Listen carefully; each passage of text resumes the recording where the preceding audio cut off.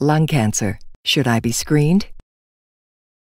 The Canadian Task Force on Preventive Health Care is a group of experts who develop recommendations to either screen or not screen for specific diseases in primary care. The task force recommends screening for lung cancer only in people aged 55 to 74 years who have a history of heavy smoking and who are either current smokers or who quit within the last 15 years. We consider people to be heavy smokers if they have smoked the equivalent of at least one pack of cigarettes a day, every day for 30 years. For example, people would fall into this category if they have smoked at least one pack of cigarettes every day for 30 years, 2 packs every day for 15 years, or 3 packs every day for 10 years.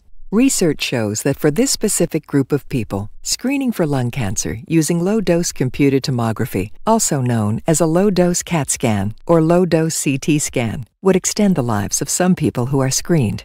In a low-dose CT scan, a special X-ray machine scans the body and uses radiation to make a 3D image of the lungs.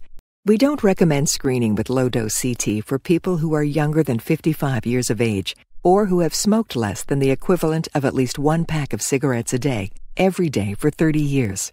For these people at lower risk, harms of screening and treatment may outweigh the benefits. We also don't recommend screening any Canadian adults with a chest X-ray because research shows that it is not effective in early disease detection and it does not reduce lung cancer mortality. With a chest X-ray, you are also susceptible to harms, such as false positives and side effects of invasive follow-up testing. It's important to remember that being screened for lung cancer is an individual preference. Because of the small chance of benefit and the risk of possible harms, you should discuss screening with your doctor and make a decision that matches your priorities. Remember, quitting smoking is still the most important thing people can do to prevent lung cancer. If you have any questions on whether the recommendations apply to you, speak with your doctor.